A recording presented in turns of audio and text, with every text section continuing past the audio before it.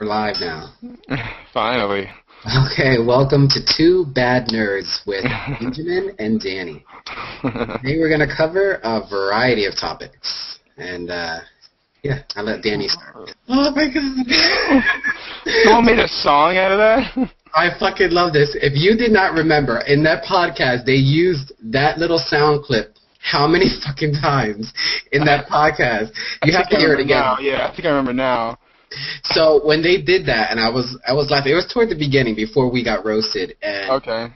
I was hearing this. Ain't nobody got time for that, and they said something about it, and they kept on playing it like for anything. Like ain't nobody got time. I was laughing my fucking ass off at that part, and I was like, what the fuck is this? So of course I had to do some research, and I did, and I found that it was talking about this Sweet Brown, and she, just like that other guy who they just made this auto-tune remix out of his, right.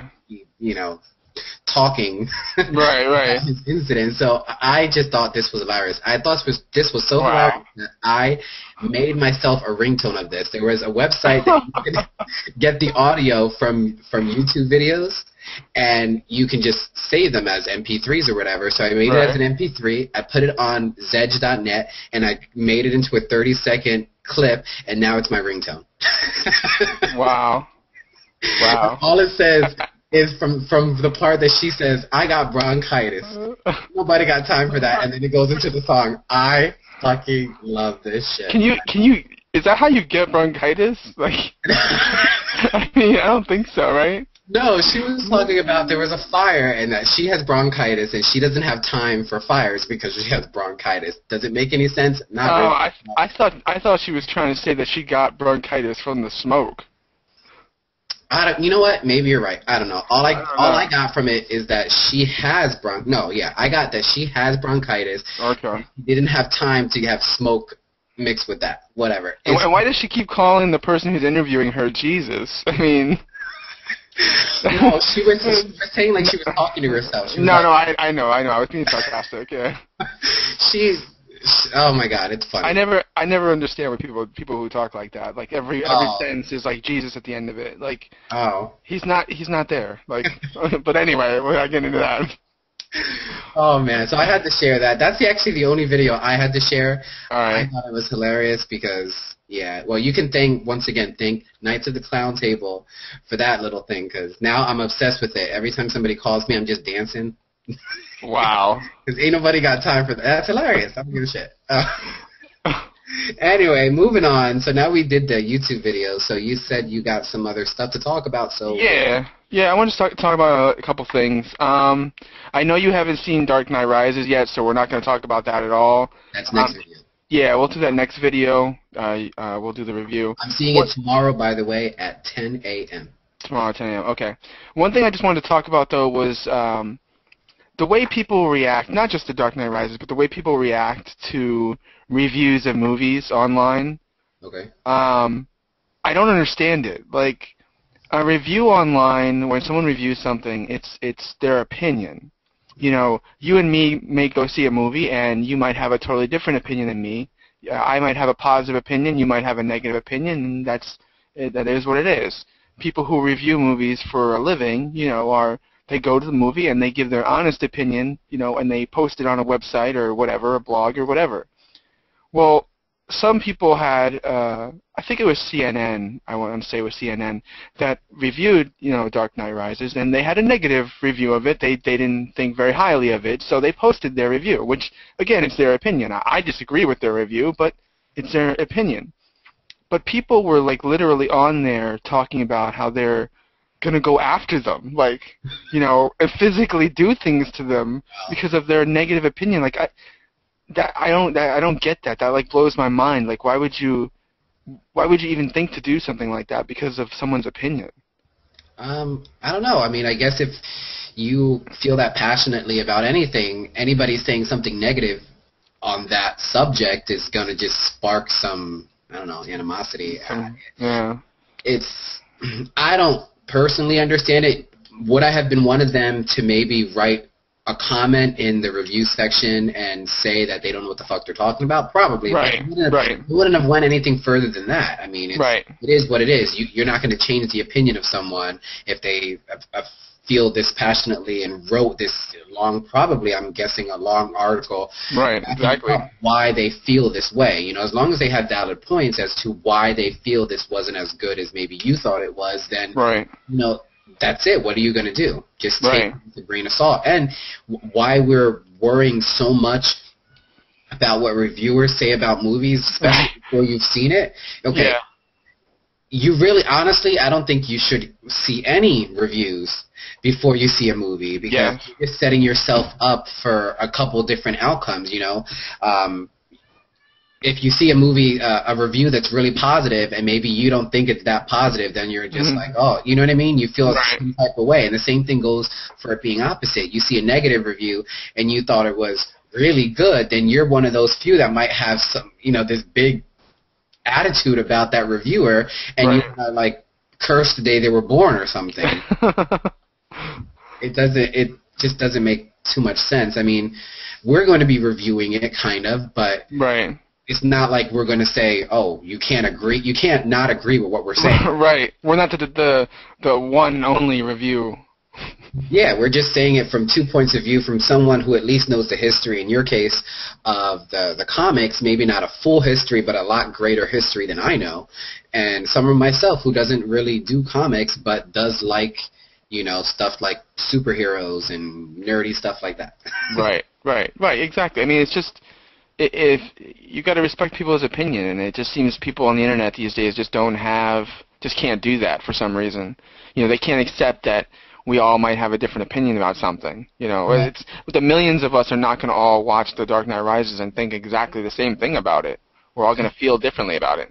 I mean, it is different if you get a reviewer who is obviously has a thing out for maybe I don't know, I can't even think, certain actor, things like that. If obviously everything they review about a certain actor is always negative, then what makes you think that their review in even a movie of this magnitude is going to be anything positive? You should go in there knowing a little bit more. Why would you just go to a random reviewer, basically? Right.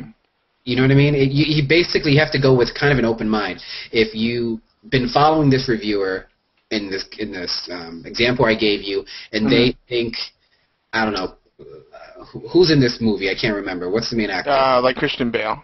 If you think Christian Bale is a horrible actor, what makes you think that this reviewer is going to give anything towards Christian Bale's performance in a Batman movie? I mean, you should know what you're getting into, basically. Right. You just can't put. I mean, I don't understand why one person's review has to, you know, one negative review would ruin your whole outlook, you know, towards a movie or anything. And especially if it's going to be reason for you not to go see a movie, then you're then you're the fool in that circumstances. Why you're letting somebody else's opinion? If in the beginning you saw the trailer, you saw the promos, whatever, and it made you interested in see the movie, you should see the movie. It shouldn't be anyone else should not. No one else should influence, basically. Right. No, exactly. I mean, it's someone else's review should not affect your opinion of it. You know, if you enjoyed the movie, then you enjoyed the movie. Did you enjoy it less now because someone else didn't like it? That just doesn't make any sense. Yeah. I mean, this is kind of going against what I said about you can't change their opinion, but, I mean, if you want to read a review that's not particularly positive, then as long as you're willing to give that person constructive, responsive criticism as to why you think it's good, then that's different. Those are positive type of back and forth, which is a good thing, which is a whole part of interacting and, you know, all that happens. So as long as you go in there with that kind of attitude as well, then that's good. You know, if you think something's totally negative, we're saying it's positive, well, tell us why you thought it was so negative, and maybe we would say, oh, okay, I can see why you would do that. It's not what I think, but I can see why you would think that. Right. Exactly. At least have a point to what you're bringing up. Yeah. So that was a good topic. All right. So let's see. The next thing I wanted to talk about was you had brought this up to me. You had asked me about Ultimate Spider-Man. They just started the new Ultimate Spider-Man. It's only on issue 11 now. So I thought I might talk about it a little more. I didn't really tell you much about it, so I thought I might give you a little breakdown, and there might be others out there who haven't checked out Ultimate Spider-Man, and they might be interested in it and might want to know what it's about. Yeah, go ahead, because I really don't know much about it at all. Okay, cool. Well, I'll start at the beginning. I think the Ultimate line was started by Marvel about 10 years ago. It was basically their way to have the same characters, or a lot of the same characters, but to start their origins like as if their origins started in the year 2000 versus a lot of them now, their origins started in the Stan Lee days in the 50s and the 60s. Mm-hmm. So their origins are a lot more modern. So Ultimate Spider-Man is Peter Parker. It was written by Brian Michael Bendis. And it has, again, some of the same characters. Some of the events that happen are different than the original Spider-Man, but a lot are the same. It was a really good run. I think it went for about 100. It went for about 160 issues, I want to say. And then they did something that we never thought. I didn't think they were going to do. Is they actually killed Spider-Man. They actually killed Peter Parker. Okay. It's not really a spoiler because the issues said on the top of them, "Death of Spider-Man," and it was like 3 or 4 issues. So you knew it was going to happen. Mm-hmm. But you know how in comics, a hero dies and they just come back, a couple months later. Yeah, that could happen always. Yeah. Right, exactly. So I was actually surprised when they actually killed him and they kept him dead. So he dies, okay? Now the new Ultimate Spider-Man picks up right after he's dead. Oh, that's good. So yeah, it transitions right into the next issue. And you start following this kid, Miles Morales. Now he's a black kid, and he's in junior high, I believe. He's very young. He's much younger than Peter Parker was. Peter Parker, I think, was in high school. And he has an incident where he gets bitten by a spider. It's kind of similar, but different than Peter's. His powers are different than Peter Parker's, and he's not a science nerd at all. Okay. He's just a kid in school. So where Peter Parker was able to invent his web shooters and make a costume, Miles doesn't know how to do any of that stuff. Excuse me. So he doesn't have any webs. Okay, his powers are a little different. He can still cling to the walls and still jump and still has this strength. But he also can turn invisible. He can just completely blend in with his background, which is kind of cool. Is there... My question for you, is there any spider out there that can really do that camouflage? I thought that was... They do, actually, and I forgot, but there is a spider that is able to camouflage itself with its background. Do they make that sense in the storyline? Yeah, they do. Spider? Yeah, they do bring it up. He does talk about it. And I forget because I just can't remember which exact spider it was, but I do remember they talked about it in an issue. Okay. Well, that's all that matters, as long as they make it he doesn't just get different powers because of no reason, but he got bitten by a spider that has those traits. Right, exactly. It's a different spider than Peter Parker's was. The other difference is he has a zap. When he touches you, he can do it's like a paralyzing zap that he does to you. So he can take someone down with that, which definitely helps make him a little more powerful since he is such a little kid. But again, as I said, he doesn't have any of the smarts that Peter Parker does. But he happens to run into Nick Fury, and Nick Fury, who was very remorseful about the whole Peter Parker thing because of Peter dying. Then he offers to train this kid and to give him the suit and to try to help him. And that's kind of where we're at, because like I said, we're only 11 issues in, so there's not a lot that they've covered. But to anyone who's interested in getting into it, again, there's not a lot of issues, so you can catch up pretty quickly. I definitely really recommend it because the characters that Brian Michael Bendis has written are very different from the Peter Parker line that we're going from. The world that Miles is in is different now because when Spider-Man died, he was unmasked. So everyone knows that Peter Parker was Spider-Man.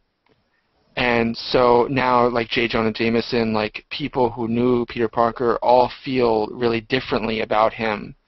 And they hold him up as an icon, as a hero, like a Captain America type, because they know that he saved their city, numerous times, saved people's lives. So now that Miles is swinging around and then a different Spider-Man costume, but still kind of Spider-Man, it gets different reactions from some people. Some people are very negative towards it. They say he shouldn't be doing that. So I think it's something that we've never seen. I can't think of that I've seen when you've taken a popular icon and putting someone else in his place with the local people remembering that icon and knowing who he is. That's pretty cool. I like that. It's sounding really good so far. I mean, I like the new way they're taking it. No more Peter Parker. That's kind of good. I mean, it's a good direction to take. Right. And it's not like they're saying it's his son or something done before in, all these superhero universes, whatever the heck you want to call it. Right. So I think it's pretty cool. I mean, the fact that they made him black, it's also different, you know what I mean? Right. You can't say that he's a nerdy he has white different kid, issues. Yeah, right. Exactly. So that's pretty cool. Because of him being black, he has different issues, and he also has different feelings towards situations than Peter Parker would. And like I said, since he doesn't have the smarts, he's kind of more figuring things out on the fly. No, they have not introduced any webs for this guy yet. No, he still does not have webs even into issue 11. So that's interesting. Yeah, so you can imagine it makes it a lot more difficult for him to get around. Exactly. I mean, even climbing walls still, I mean, that's still going to make it a lot different. Right. Spider-Man's biggest thing was his webs, really. I mean, right. That's how he saved people. That's how he did things. So, it definitely makes it a lot harder for him. And he also has, I don't want to say too much, but he has other influences that Peter Parker didn't have, affecting him. So it's definitely, I think you definitely should check it out. I'm sure it's in trade by now. But it's only a couple issues in, so it's. Well, no, I might have to just visit you and just read your comments. No, they're all bagged and boarded. You can't open them. You fuck. Trying to save myself the trouble. No, that's okay. Yeah. It seems pretty cool. Thanks for sharing that. It's pretty interesting. Sure. All right. Another topic I wanted to talk about. I'm kind of borrowing this from the Knights of the Clown Table podcast because they talked about it, and I thought we should talk about it too, because it is something that I have thought about. It was the whole Twitter versus Facebook social networking thing, what your opinions were on the differences of them. So I know how I feel. I'll let you go first. Like, as far as how do you feel about them? Well, there's a lot of time. Well, let's talk about Facebook first. Facebook is basically a place right now that it's so big. There's so many people on it, and the only reason you want to go on it is because the people there, not because Facebook itself is that great, because it really isn't, in my opinion. It's not that great. I mean, I think that Facebook steals from a lot of other companies. They steal from MySpace, in my opinion. They've been stealing from Google+, and I think Google+ is actually the best one out of them, in all honesty. But I think Twitter is a close second. I like that Twitter is kind of simplified, and I mean, I don't go online to Twitter too much, on my actual computer. Right, yeah, me either.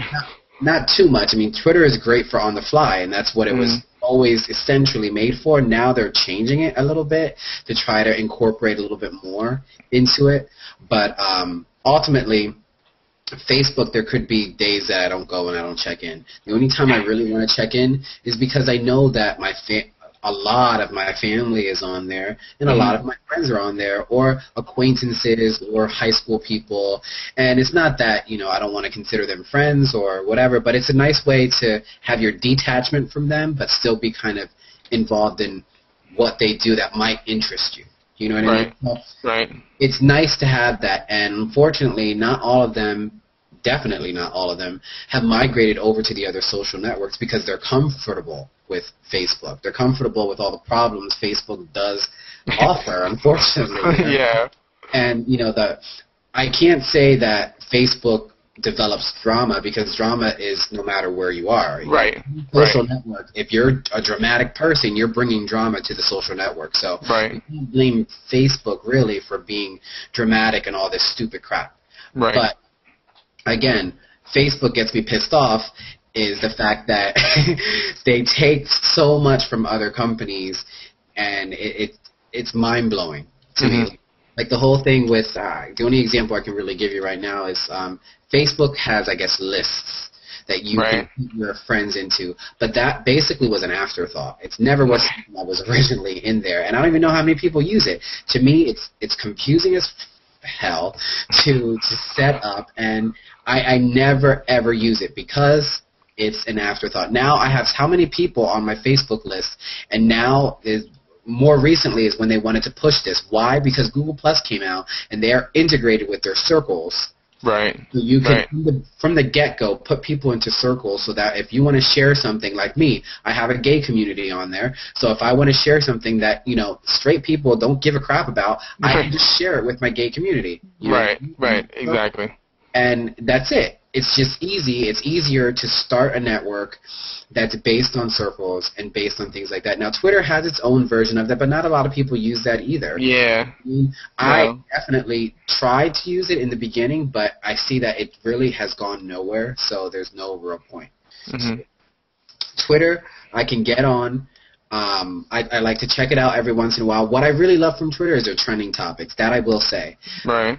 Compared to Facebook, I'm just worried about what friends are posting and, where they're going, all that happy jazz.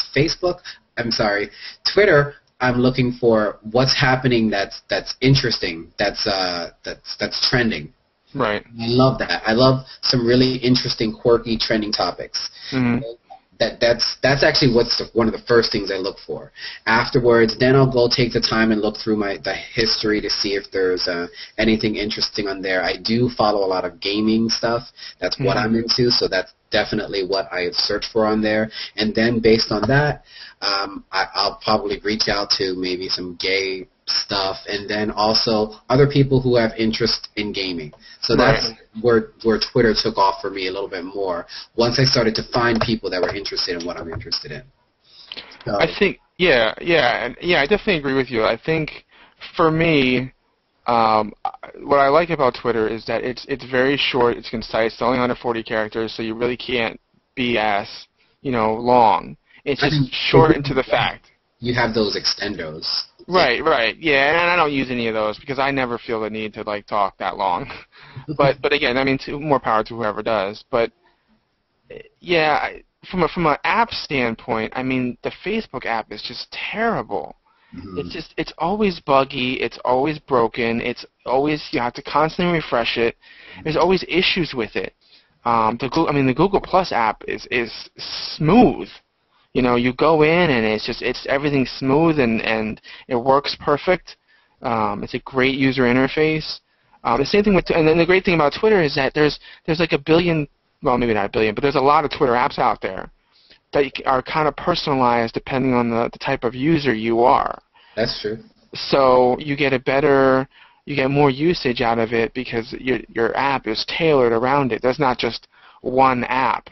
Well, for it. Saying that, what app do you use? Because I use the official Twitter app. I used to use TweetDeck, I think, but I like the official Twitter for myself, and I use Google phone. So. Okay. Yeah. See, I use Tweetbot, and for me, as a power user, I think it's the best. You can manage several accounts. What I have is, as you mentioned before, about putting people into lists. I have a lot of my followers in the list as far as what sports teams they like. Okay. So if I'm watching like a Yankees game, I can click on, at the top of Tweetbot, it has the timeline. You can click on it and pick just that list. So the only tweets I would see would be tweets from people who are on my list of, Yankees fans or Cowboys fans or whatever at the time I'm watching. So it's kind of nice because then it eliminates all the stuff that people are talking about otherwise that I wouldn't really care about if all I want to talk about is a Yankees game.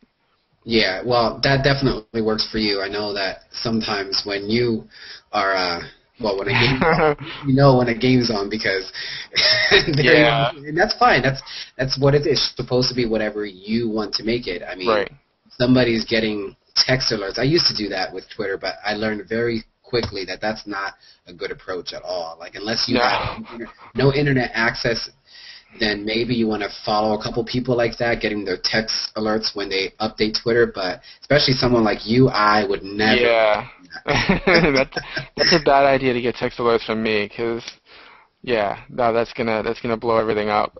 Yeah, especially if you're in one of those archaic phone plans that you have to get paid for every text. Yeah. You don't have unlimited. Yeah. No, it's definitely. Yeah, you definitely don't want that. No, I do like that, the 140 characters. It's just really easy. I mean, the way that they have like pictures and everything, you have to actually go into it to see that. Mm-hmm. Basically, just seeing text is your first form of viewing for Twitter, which makes it simple. I mean, of course, you can put links in there, you can put photos, whatever the hell else you want to really put, but you have to go an extra step if you want to go there. It's not really taking up your timeline with all this extra stuff. Right, exactly. Yeah, and I mean, and my other thing with it just seems like for me, it's funny with Facebook, and I'm sure you've dealt with this too. There's very much this whole like I'm trying to think of what the word is for it, but you know how you add someone, that may be a family member or a friend of the family, and you don't really care for them that much, but you add them because all your family members have them, and you don't want them to go to your family members and be like, oh, this person didn't add me as a friend, and then you see their posts, and you're just like, oh, this person is an idiot, like, oh, I gotta see this stuff in my timeline. So then, you have the feature on Facebook to just, unsubscribe, that you wouldn't see their stuff. They're still a friend, and they don't know that you're unsubscribed or whatever from them, but you still have them listed. But the fact that you even have to do that, you know, it kind of defeats the point. It's like, okay, right. So Facebook is getting all these users just because they want to say that I have how many people, on my Facebook. I'm following so many people on Facebook, but how many people are you really following? All that happy jazz. Right. It kind of defeats the purpose. Like, I mean, I have a friend from high school that was telling me that he has a ton of friends or whatever on his Facebook, but what he does is he blocks everybody. The only ones he doesn't block are his subscriptions to, like, sports teams or like his interests or his websites. So the only thing he sees on his timeline on Facebook is that stuff. He doesn't see anybody's status posts. Wow. And to me, I'm like, well, then what's even the point? Like, right. There's so many better social networks for that. Google Plus is one of them. Google Plus, I mean, integrates searching so much more. I mean, you can search not only for profiles, you can search for topics. I mean, but that's what I'm saying. That's the whole politics of it, though, because now he can't go back. He can't go out and just delete those people. Because if he deletes them, then, they're going to tell his brother or his cousin or whatever, oh, this person doesn't like me anymore, they deleted me from Facebook, what's the deal, is there an issue? You know what I mean? It's the whole politics of Facebook. Like, once you add someone that's a friend of the family, you can delete them, but then, then they have to deal with that. And it's just, like, really, it's just the point where, that's what I like about Twitter. Like, I just unsubscribe or I just delete someone, unfollow them, and I don't care, That's true. They're not going to call my mom or call my brother and say, oh, this person unfriended me, Yeah. It's. I use also Twitter to be more verbal. Mm-hmm. You know what I mean? Like, not even my Google Plus. Like, I can be verbal, but Facebook definitely not, because I have too many people there. I have people there, friends, family, people from my parents' church, where they're nice people. It's just I feel bad personally being so maybe vulgar, because I can be a bit vulgar, but I don't care. That's me. I don't care. If you don't like it, screw off. But when it comes to family, not friends, but family, and people like from church and stuff, you want to be kind of respectful. So to me, Facebook has turned into more of that. I mean, I would rather be more respectful of others there, whereas in my other social networks, if you're following me and you don't like what I have to say, then you can seriously, like you said, unsubscribe, circle me, whatever. It is what it is. But it's that's the thing. You can do that on the other ones, but on Facebook, I'm very muted. I can't really post some things I think that are funny, because I just know it's gonna come back. It's gonna offend somebody. It's my family or my wife's family, or And I don't want to do that. I don't want to put people on the spot like that. That's the bad part about having all these people in one area. Right. You get too many different groups of people. Some per people, this might be funny. Some people, that might be funny. But when you have them all together and you're sharing to everybody, it kind of sucks. Now, right. I can guarantee you people say, well, that's what lists are for.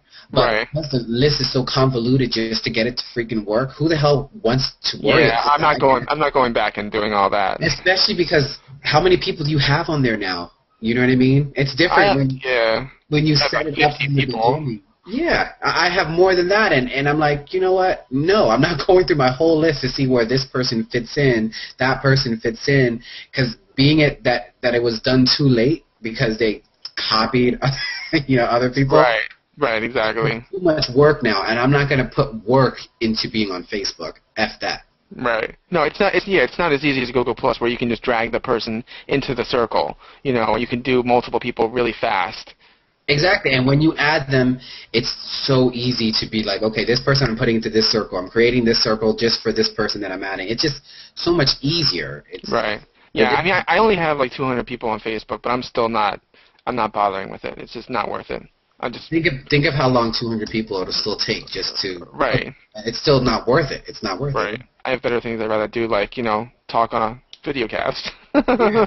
Well, and also Facebook. I mean, they do some stuff for everybody, but I think Facebook is more. If you want to be a stalker, you usually go to Facebook anyway. Yeah. People, I mean, it's on that as soon as you type something on your streamline, anybody can go and see like let's say I commented on your page. It'll say what I commented and that I commented on your page. Are you freaking serious? Yeah. That's just ridiculous. That's just promoting stuff like drama. That really, because then you can be like, oh, well, I thought he wasn't talking to this person, and blah, blah, blah. Why is he commenting this? What is he commenting about? And then it's nuts. It's nuts. Yeah. I mean, Twitter has that too, kind of. I mean, you have to @ somebody in order to talk to them, but you can also private message people too, and I don't know. I mean. But you don't get alerts when like they talk to someone or they like someone something or whatever. You know what I mean? It's all part of a stream as opposed to Facebook. Let's say if I don't post anything personally on my timeline for everybody, but I'm posting on other people's walls on Facebook, then when you go to my timeline, all you're seeing is everything I'm posting on everybody else's wall. Right. Right, for your viewing pleasure. It's just it kind of that part is dumb. I mean, I guess it has its benefits sometimes, but for the most part, it's just. And you can change it, and that's the thing. You can change it and make it so you don't see that stuff, but the default is that you see that stuff. Mm-hmm. So, like, again, who was going to go into it and say, okay, I want to see everything from this person, but not everything from this person? That's just a lot of work. Why would you want to bother? It is a lot of work. So. It's too much work. Facebook is already. It's supposed to be fun, right? Yeah, I mean, like I said, there are some times that I actually do enjoy. It really depends on what people are posting, to be quite honest. Right. Other than that, that's why I don't worry about Facebook too much. Ooh, are you still there? Well, I guess you went away. And I guess I'm going to end this podcast now because my buddy Danny just left me hanging here. So that's what we're going to end on anyway. So thanks for tuning in, guys. Bye.